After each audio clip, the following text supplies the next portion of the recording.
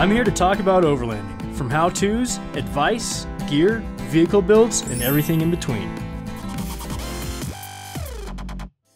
As overlanders, we all love our creature comforts. It's just what we do. It's almost like we take our house with us.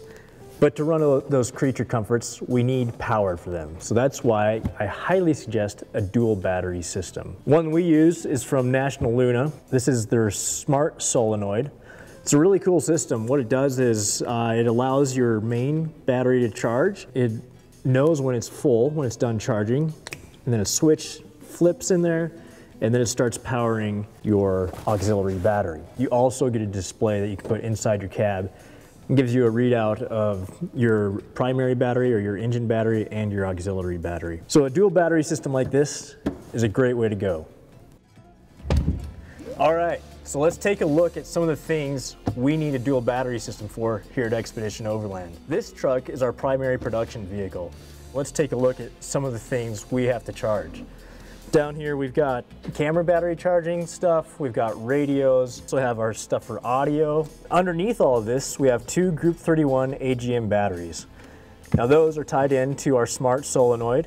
There's a few different charging options for when you're parked and camping. One we like to use is the C-Tech battery charger, and we simply just plug it into a generator. Underneath here we have an inverter, which allows us to plug in any normal wall plugins, right? So your computers, hard drives, all of that, we can charge right through here.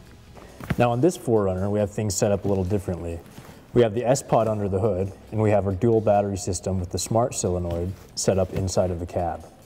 The reason we have this set up inside of the cab is so it's easily accessible. Okay, now let's figure out how much power you actually need out of your battery. It's been made pretty simple for us because of math. So what we need to do first is just figure out the draw from each of our devices, or how many amps each of our devices uses. We've got our fridge, our light bar, all of our smaller lights, then we move down to a little bit of our production gear here.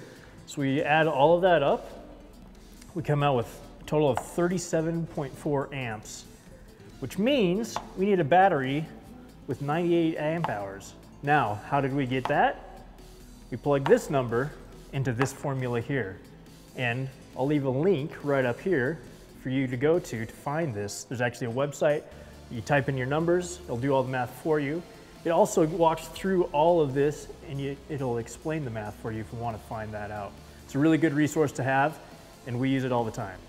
So there you go, there's some battery systems. There's a way to learn how much power you need. And I hope you really dive into this stuff and understand how it works, because the last thing you want is when you're out on the trail for your power systems to fail. So let me know what you guys do, what questions you might have, the systems that you run, the creative things you've come up with, and leave your comments below.